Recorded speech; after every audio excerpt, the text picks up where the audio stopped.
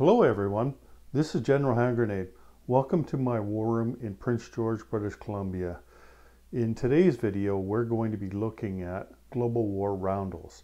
What we're looking at here is Europe from the game Global War 1936 version 4.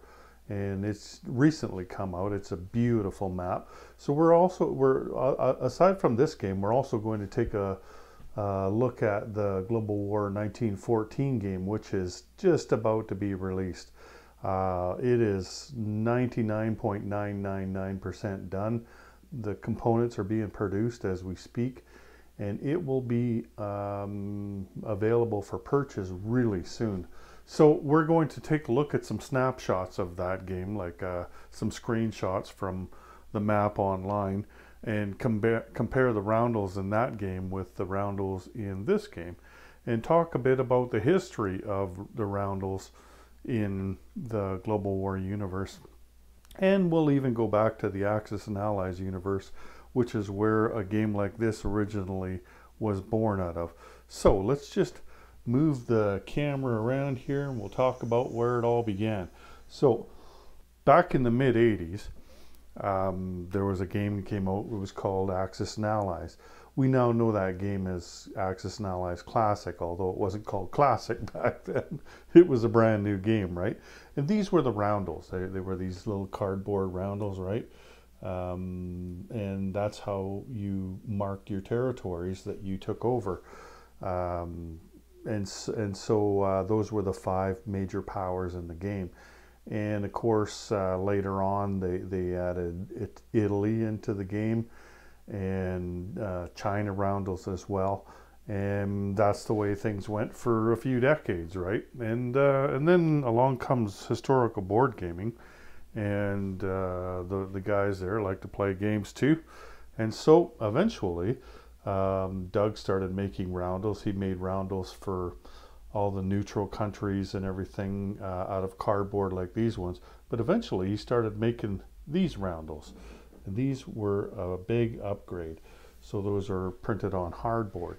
They're much brighter and they're easier to pick up. Like this roundel, like you can't just, you've got to get your fingernail underneath it to pick it up. But these ones you can just pick up just like that. And so those were a big upgrade on roundels. And so eventually they put out their own game version. Well, I guess they put out the 39 game first, Global War 1939, and that would have been version 1. And then version 2 of Global War came out, and that's where the game that we're looking at now, this version 4, more closely resembles. 39 was kind of like a bridge between Axis and Allies and Global War. Anyway, version 2 most people think of as actually the first version of this game. So what we did in that game was the same thing as Axis and Allies did. These aren't actual flags. These are Air Force roundels. So that would be what you would see on the side of planes. And, you know, like there was other symbols as well, not just these ones. There was lots of different symbols for Air Forces, but these were just some of them that were used. And so the roundels that we used for the Global War game were also Air Force roundels. And Doug had to make a lot of those up. I'm talking about Doug Friend from Historical Board Gaming. He's the one that designed all of the roundels for the Global War game. So he would, you know, like he would make up the Greece roundel. He would just take the colors from Greece and turn it into a roundel. Like some of them already had their Air Force roundels, but a lot of them didn't, right? Because, you know, not every country has an Air Force, right? And so, you know, like some of them he had to make up from scratch, and some of them he just copied from whatever markings they would put on the wings of their airplanes, right? So anyway, that's the way it went in version 2 and in version 3. And we started developing the game Global War 1914 a number of years ago. Actually, I got on board, I think it was 2017 or 18, and the game had already started being developed, but it really kicked off much more after that. It was mostly the concept that was put together before that point. And in that game, we weren't using Air Force roundels because it was only like 10 years earlier that airplanes were even invented, right? I think it was about 10 years since the Wright brothers first flew a plane at Kitty Hawk. And so, you know, there wasn't a lot of Air Force markings that you could choose from, right? So we decided to use flag roundels. And what would happen was Doug would basically make up a flag of that particular country, like take the flag and turn it into a roundel. Like here, this is, let's take a look at the oldest roundel on the board. And that would be this one here. So this is the Denmark flag, right? And that flag, believe it or not, is from the year 1219. Like that's a good 400 or 500 years older than the next oldest flag on the board. It's the oldest flag in the world. Not exactly the oldest flag, but the oldest flag that's still around. I mean, they had flags before that, but those flags have long since made it to the ash heap of history, right? This flag, for whatever reason, has endured all of these years from 1219, and it's by far the longest flag on the board. So when Doug made an Air Force roundel out of it, this is what it looked like, right? I don't know if that's what the Danish Air Force used, but anyway, that's basically what he would do, is he'd take a flag and turn it into a roundel. But anyway, we made up the flag roundels for the 1914 game. And, you know, they just look so damn good. Like, they look much better than the Air Force roundels, and so they became popular. In version 3 of Global War 1936, people started buying them. Like, Doug would put them on the website, and people loved them. They started buying them. And so now we have flag roundels for every single country on the board. And not just for World War II. We've got them for World War I. We've got them for the Cold War. We've got them for modern war. There's just hundreds of roundels by now that they have at historical board gaming. And it all started from these 5 roundels right here. That was the inspiration in the beginning, and it's just developed over the years. So as we move through this video, you'll see more and more of the changes that has been made to the roundels. And so let's get to it. So what we have here is the flag version of Global War 1936 version 4. We've put out 2 different maps. One is the roundel version, because a lot of people have spent a lot of money buying the roundels, you know, and so rather than having to buy a whole new set of roundels, then they have the option of using the roundel map. And there's nothing wrong with that map. It's just as nice as this map. It's just a matter of what kind of markings that you prefer for the roundels. Anyway, this is the flag version of the map. And I'm just going to start at the top there. Like you see, there's the Finland flag and the Swedish flag and the Norway flag. And as we move down through Europe, there's Poland and Czechoslovakia and Germany there. That was actually, like, a lot of these things, it's not the full flag because we've got a roundel, and so it's hard to put everything, in some cases, that is on a flag onto the roundel. So he might have taken elements like that symbol that you see there is the symbol of the Nazi Party, and so that is what we've put on the map to represent the German flag in World War II. Whereas over here in France, that was the entire flag, right? The bleu, blanc, et rouge. And so we've been able to put the whole flag on the map. And then down in Spain, we've got the nationalist roundel and the Republican roundel for the Spanish there. And then, you know, like we've got also the Italian roundel, and there's several different roundels that you can get for each nation in some cases, especially the major nations in the war. Like Italy, you know, you can get the fascist roundel, you can get the Air Force roundel, you can get this particular roundel, and then the World War I. I think the World War I is just slightly different. Here, let's just take a look at that. So here's your first look at the Finnish version of Global War 1914 in Europe there. So as we look at the Italian roundel, yes, it does look a little bit different. It's got I don't know, is it? Maybe not. Maybe that's the same one. But there's a couple of variations on that flag that you see there. And so that's what we're using. And you can see there's the Austro-Hungarian Empire there, which is kind of a cross between the Austrian flag and the Hungary flag. That was also used in Axis and Allies 1914. And you can see the French flag there. That flag is actually has been around since 1794, so it was in both wars. And then the German roundel, that's an older version of the Iron Cross or is it the Balkan Cross? I think it's the Balkan Cross, sorry. And then the Tsar, standard of the Tsar, that's the one that's up in Russia there.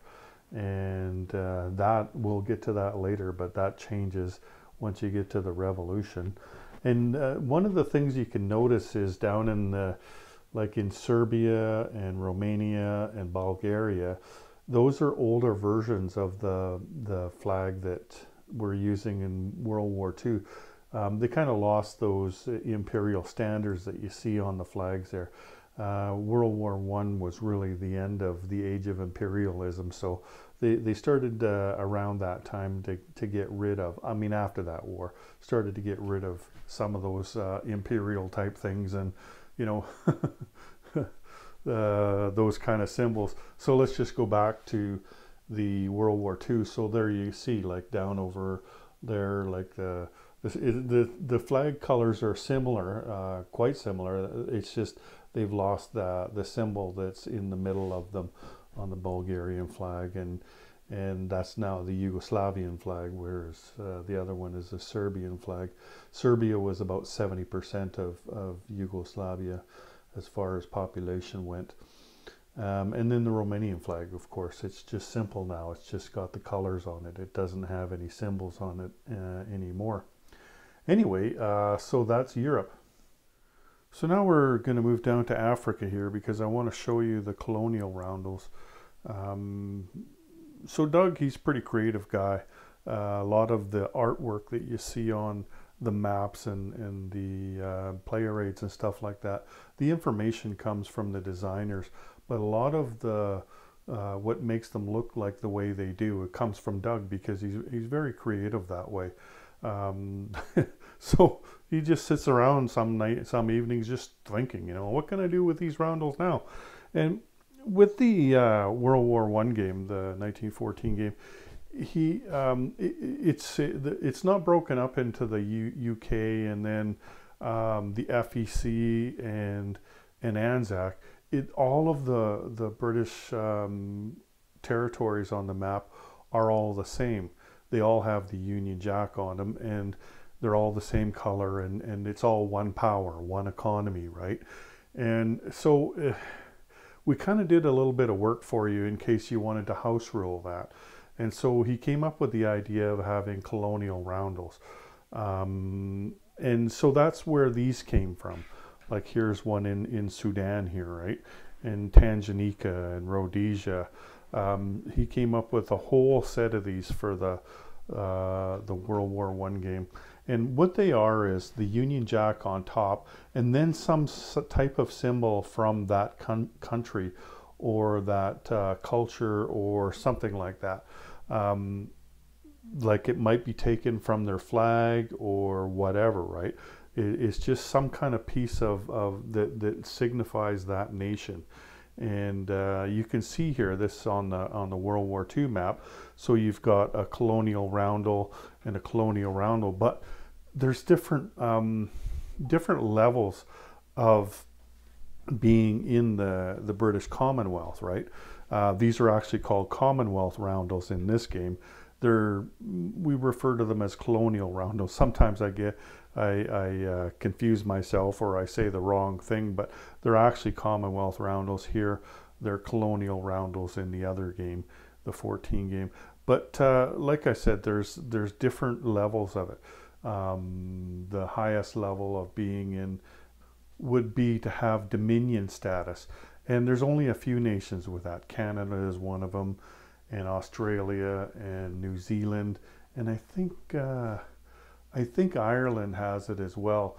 And basically, what it is you're in the Commonwealth, but you have not just your own government, they all have their own governments, but they're able to make autonomous decisions for themselves when it comes to domestic and foreign policy. So you can decide for yourself if you want to go to war.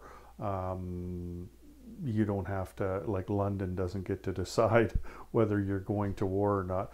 But then there's other levels, and I'm not going to list them all off. This is a Roundel video, not a video on the Empire, right? But so the lowest level is being a protectorate in the Commonwealth. Okay, so we take a look at Egypt here, and Egypt has its own roundel. They were part of the Commonwealth. That's why you see the color of the territory is British, but they were only a protectorate of the of Britain. Like there was an element in there that were decidedly against the British in Egypt. They didn't want to have anything to do with them, but they did like them a little more than they liked the Nazis, right? And if the British were to leave, then the Nazis would move in. And there was no way the British were going to let that happen because of the Suez Canal, right? The British were never going to leave the Suez Canal to the Nazis, because that would have been the gateway to the Middle East, and that might have been the end of the war. The Germans wouldn't have had to go through the USSR anymore. They could have just taken the easy way down through Egypt and up through the Strait of Hormuz there in the Indian Ocean, or off the Indian Ocean. Anyway, so that's why we have the different colored roundels on here. They're not just a British roundel, and they're not a colonial roundel. So there's those ones, but there's also down here we have South Africa. They also had their own autonomy. They weren't. They were just a protectorate. Like they weren't part of the British Empire, or sorry, of the British Commonwealth anymore. Unlike a lot of the other ones, like here in Rhodesia, right? Like they had their own decision-making ability. But we've made them like this, and you can make up your own Commonwealth set if you want, like your own set of rules. We've done a lot of the work for you by putting the roundels on the board for you. And that's where it started, was with the colonial roundels, was with the British, right? In colonial roundels to begin with, and then Commonwealth roundels, which for the most part are the same. Like you'll probably find the same roundel. I know, for instance, India, you get exactly the same roundel as you do in the World War I game. But then he moved on. Okay, well, there's other colonial powers in the game. Like here, we've got Portugal, and we've got France, right? There's Belgium here, and then we've got Italy up here. Italy had holdings outside of Italy, and so so they have colonial roundels as well. And but there was a lot more of them in World War I. So let's just take a look at some of them. Like here, for instance, here's Egypt here, and so you see the difference there. It's kind of like the Egypt flag, but yet it was we've got a colonial roundel for them, right? Because they were much closer at that point in time than they were later on in World War II, when they had gained more autonomy, right? Now, going down to Southern Africa there, we don't have South Africa, but we do have like this one here. I can't pronounce that. Anyway, that one with the light blue one there. In the World War II version of the game, that would be a South African roundel. And then you can see there's a German roundel. Back then, the Germans had an empire as well. And I'll show you some more of the German holdings around the board in World War I. But that was one of the reasons that the British decided to get involved in World War I, was because Germany was building a navy at the time, and that threatened the British. The British were the big colonial power going into World War One, and with Germany gaining territory around the world, that was a threat to them, right? And so they thought, hey, let's just fight them right here rather than have to fight them all over the world later, right? So anyway, when Germany lost World War One, they lost all of their empire holdings, and so that's why you don't see any German colonial roundels in the 36 version of the game. Here we have, there's the Portuguese roundel again, and the French roundel. You see that's a different one over there. And there's the nationalist Spain roundel. Actually, in World War One, they didn't have the Republicans. It was just the nationalists, or just Spain. Anyway, so that's a Spanish colonial roundel there. That's an example of one. So let's just take a look at a couple more examples of the German Empire. They did have some things off in the Pacific there. Here you can see New Guinea. It's actually split into 3 different ways instead of 2 different ways like it is on the 36 map. So you have Kaiser Wilhelm Land, and up above that the Caroline Islands were ruled by the Germans, and there was German Samoa as well. I think there might have been another island, but also in China we can see that Shandong province was part of the German Empire as well. And you can look around and you can see the Chinese roundels. Now, some of these roundels, like the purple roundel there and the blue roundel, those were just made up for the version 3 game. They're not actual flags or anything. I think they did a good job. So all of those roundels for the warlords in the World War II game, those were all fabricated. So I think they did a pretty cool job of coming up with some kind of markers for the different warlords. And then you see up at the top there, the red one. That's from an actual flag. we needed more warlords for the 14 game, and so like the yellow one down at the bottom, that's one that you don't see on the World War II map. And the red one at the top, so the yellow one was just a kind of a copy of the other ones. We just made a different color of one. And then the red one at the top, geez, I can't remember whose flag that was.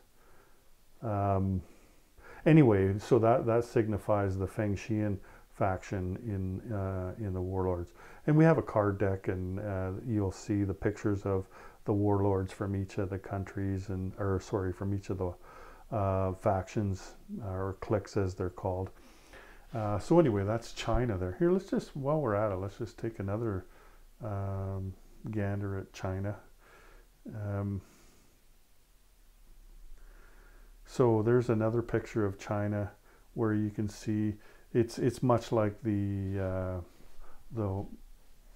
36 map. Before we go back to the 36 map, let's just take a look down at the bottom right there. So that's the nationalist roundel. There was a movement in China after the fall of the last emperor, the last dynasty, which fell in 1911. There was a movement to unite the country. It was broken into all these different warlord factions, and there was 2 governments. One was from the purple people up top there. That was the Beijing government up there, and then down at the bottom there, that was the nationalist movement. And you see the 5 colors on the flag there. That represents the 5 different distinct ethnic groups that are in China. A lot of us just think of China as being Chinese people, right? Well, there's actually 5 different people in China. There's the Mandarin and the Cantonese, and well, I'm not going to pretend to know all of them, but anyway, there's 5 different ethnic groups in China, and that's what that flag represents, is the 5 groups of people in China, different ethnic groups. And then let's take a look at the version 4 map here.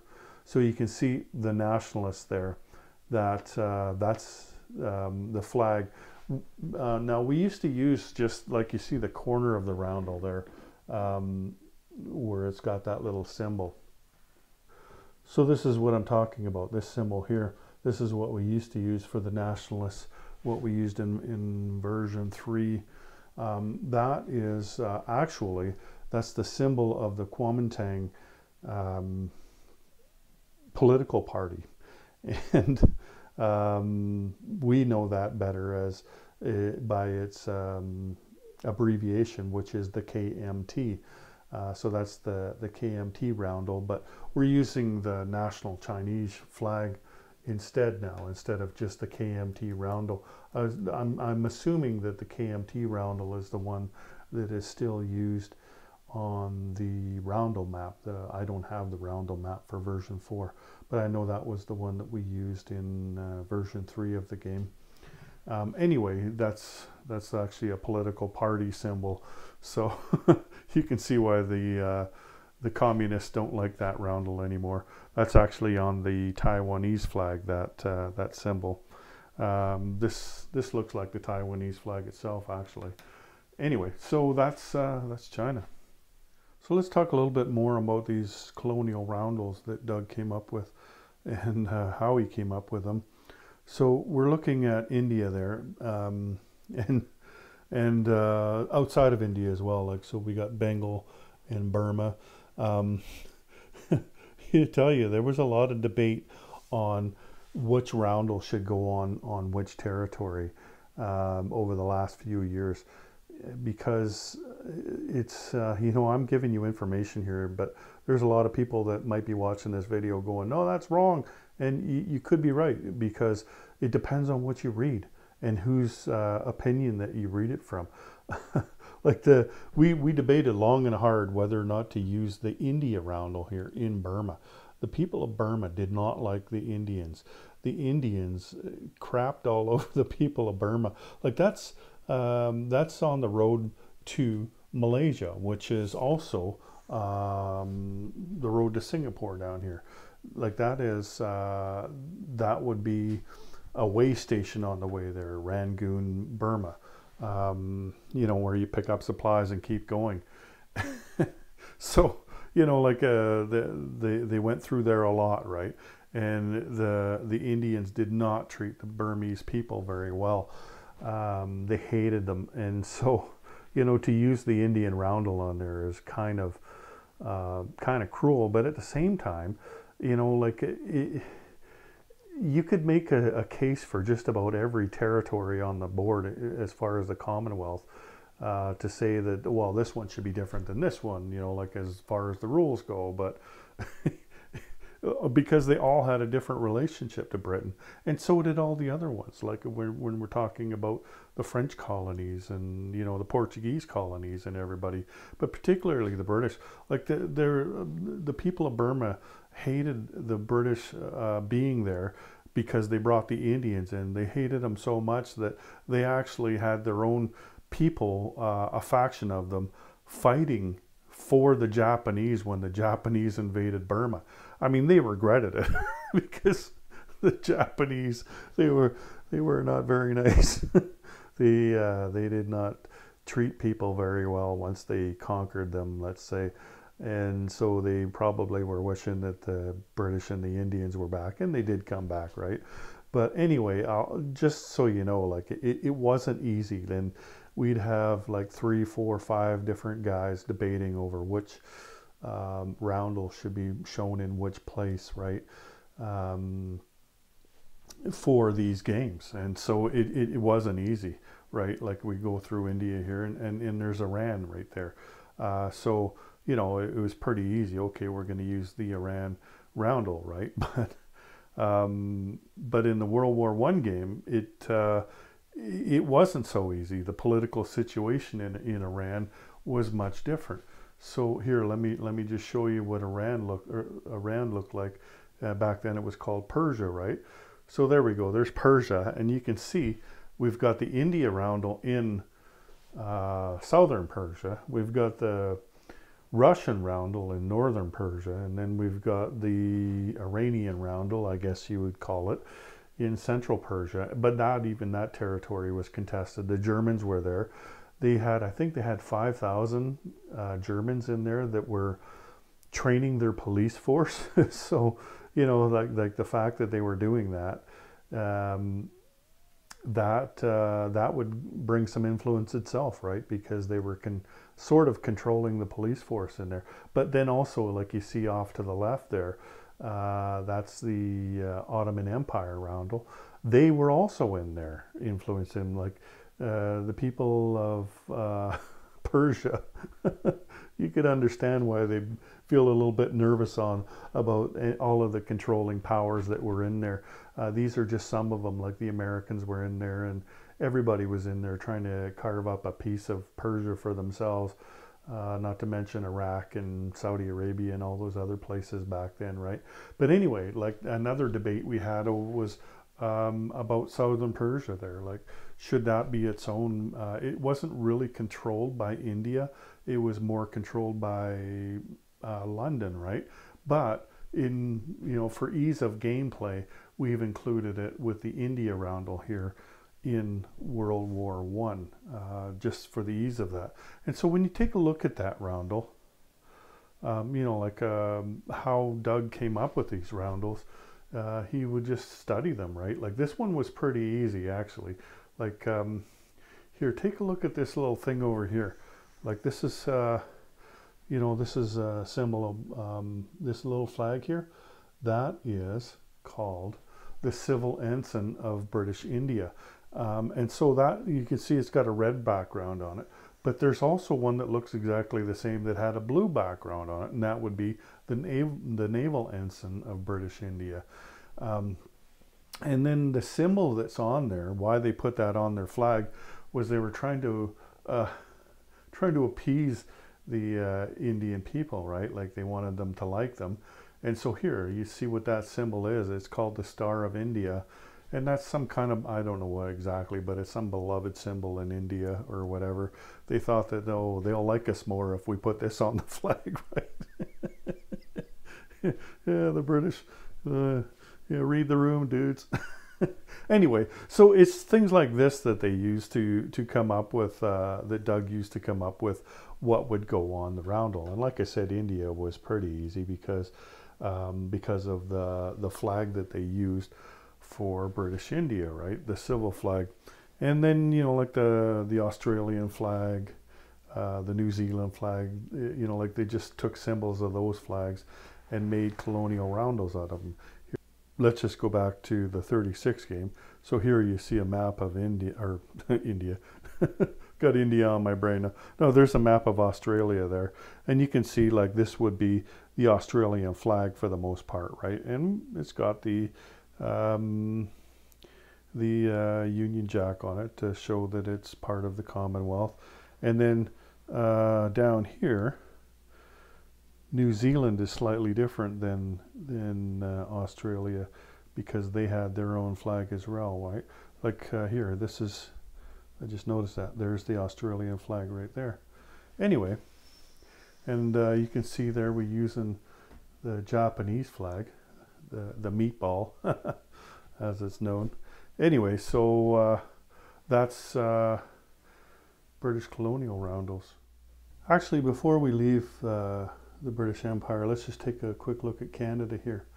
So recently, in a discussion online there, Trigg actually came up with something there.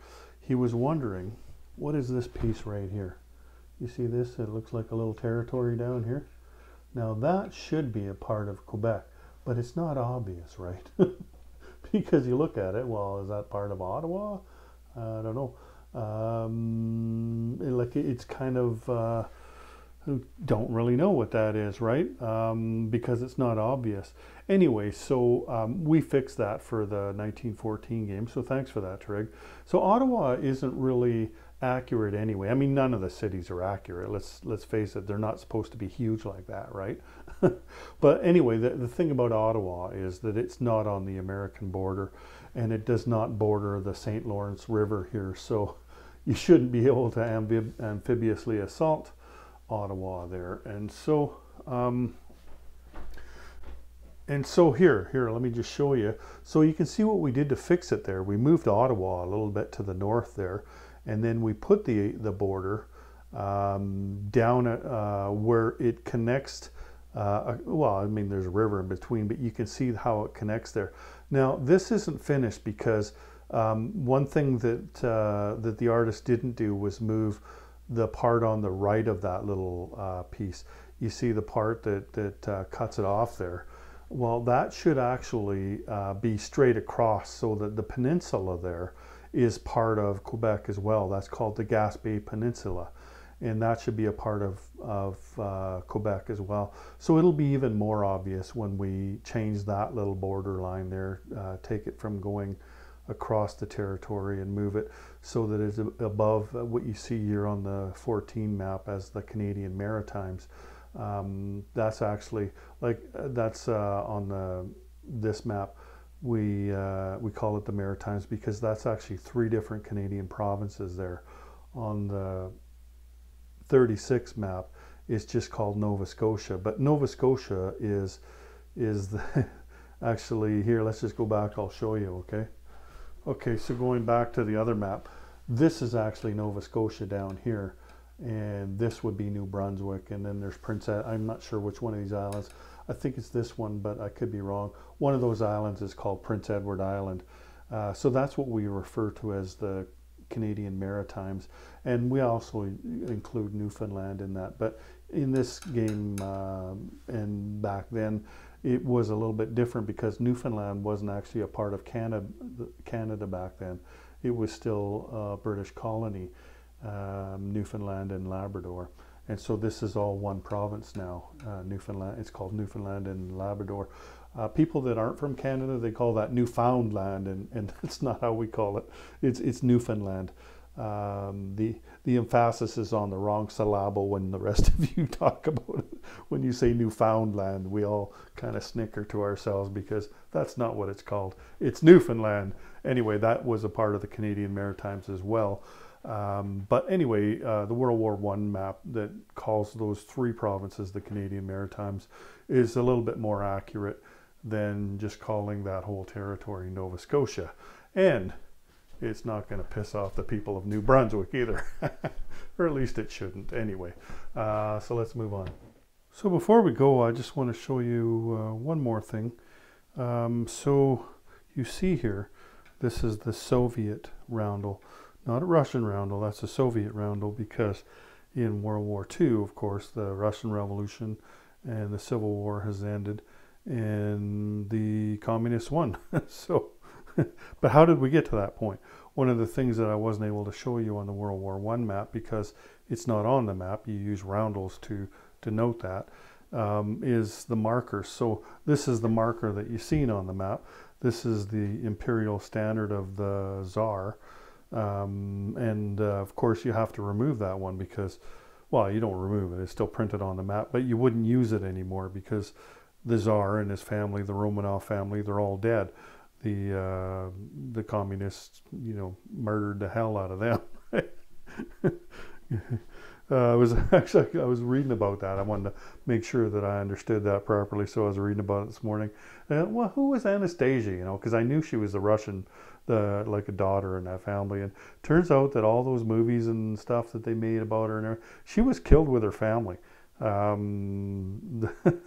All that stuff that came out after her was mostly made up because there was all kinds of women who impersonated her, said she didn't die, and you know, like it's me, here I am, right? And it wasn't. The movie, the famous movie that was made about her, wasn't about her. It was about one of the women who impersonated her. But anyway, imperial standard of the Tsar. Get rid of that when the thing happens, the Russian Revolution, and then this becomes the Russian. So this is the flag of the Russian Empire, and this is the flag that they use today. But that flag is actually, I can't remember. It's early 1800s anyway, maybe mid 1800s.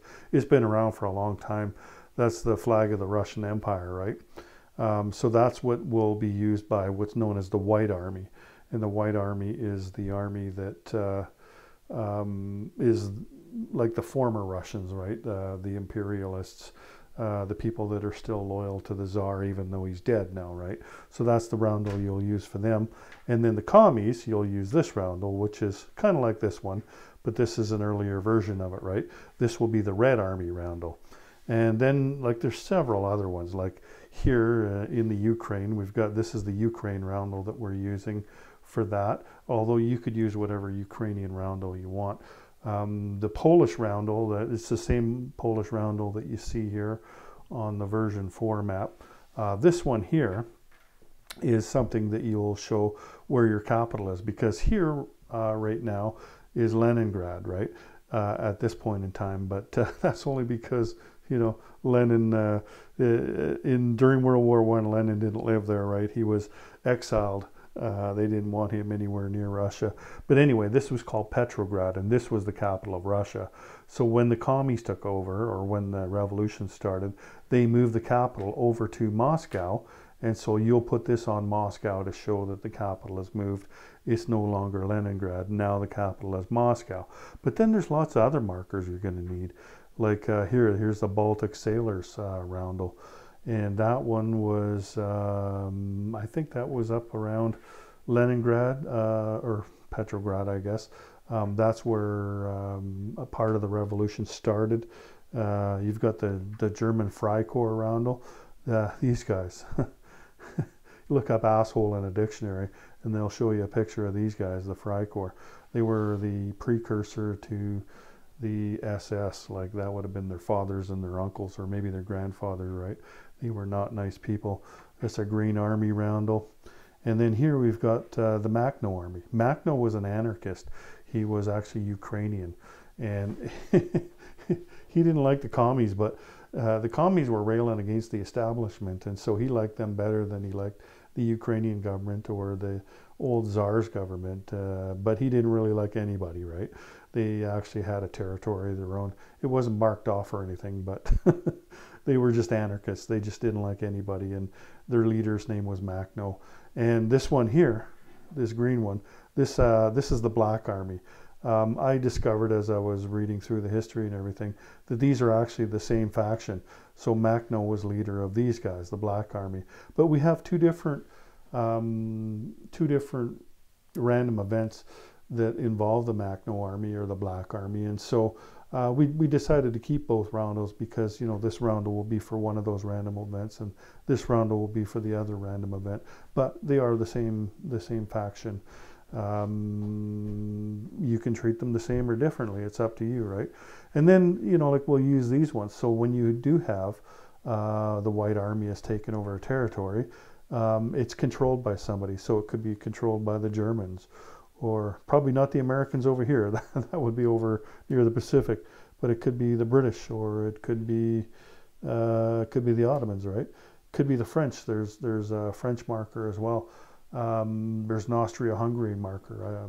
I didn't grab that one out of the box either. But anyway, you'll get a whole set of all of these markers that you're going to need, including these ones. You'll get all of these markers when you get. I guess we're going to call it an expansion set, but it's going to be its own set. So there'll be a deck of cards. There's 36 cards that come with it, and you'll get all the markers you need. So there'll be a bunch of these and a bunch of these, and I think probably 6 of these, because there's 6 Ukrainian territories. So there's 6 or 7 anyway. And you'll get the Polish markers and the Finnish markers because they're up there as well. And then the rest of the markers that you need are you've already got, like the German markers or whatever that are still on the board. And then you get a set of all of these that you need as well. So that'll all come with that set. And you can play the game without all of this. You can play it without the Russian Revolution and the Russian Civil War. You'll just basically, okay, Petrograd has fallen, or the Russians have fallen, so you just remove their units from the board and that'll be the end of it. So that in that way you can play a 2-player game. But if you play with the Russian Revolution set, then it'll be a 3-person game in the end, probably. I mean, it's 99% likely that they will devolve into a revolution, and so when you use this set, then that player, the Russian player, will become the Red Army player, the Soviet player, and they will start counting their own points. And so it'll be a three-way game at that point. But I highly recommend that you have 3 players to do that, because otherwise, I mean, you're going to be playing the whole game up to then, knowing that the Russians are going to split off, and so you'll be, you know, there'll be shenanigans going on, put it that way, right? Like you're going to be lend-leasing the Russians a whole bunch of crap, right? Just so they can destroy everybody once they become the Soviets, right? So anyway, you'll get a whole set of these things anyway, so that'll be cool. Lots of different markers for that set. There might even be 1 or 2 more. I think that's all of them though. Okay then, time to say goodbye on this video. Just to wrap it up though, there's one last thing I could mention, and that is these little roundels here. This is a 1/2 inch roundel. This is what you're used to. This is the 3/4 inch roundel. Doesn't look like it. Like this one is 3/4, this is a 1/2. This one looks like it's a lot smaller than this one, but it isn't really. Once you put it on top, it's just, you know, it's like a 1/4 inch all the way around, so it makes it look a lot bigger, right? Anyway, this roundel here is what you'll be using. Here, let me just show you real quick. That is the diplomacy chart in Global War 14. And we made a set of roundels that are a lot smaller, and that will come with the core game, because it's hard to fit all the roundels on there, on the diplomacy chart, if you're using these ones. And if you've magnetized your roundels to hang them, you know, to do it on the wall, you'll know that once you try to group a whole bunch of them together like that, that they start sticking to each other, right? And it just makes a mess.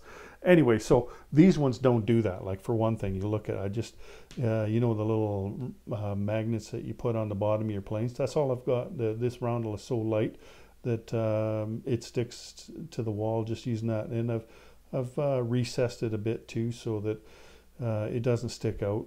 Anyway, you can do whatever you want with them. You can put it on a table if you want, but these roundels will fit on there a lot easier.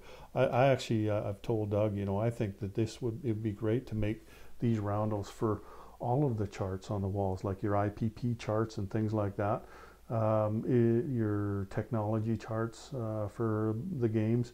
It would sure make it a lot easier to fit all your roundels onto the charts, right? Anyway, we'll see what happens with that, but this is the next evolution, and that's little roundels. That's the latest and greatest that we have at HPG. We'll see where that goes, if it's just this diplomacy chart or if we offer them for more than that. Anyway, the other thing that I wanted to mention was that I don't know if you tried to find the roundel lately on the website there on HPG, but it's difficult. I know, because I had to track down all the neutral roundels, you know, so that we'd have a neutral roundel set for Global War 14. And man, the last couple of them, I looked everywhere, and eventually you find them, but it's not very well organized, because like it's just changed so much. Like we've got these roundels and we got that roundel, and when we get a new roundel, and it just goes on and on and on, and they get put here, put there.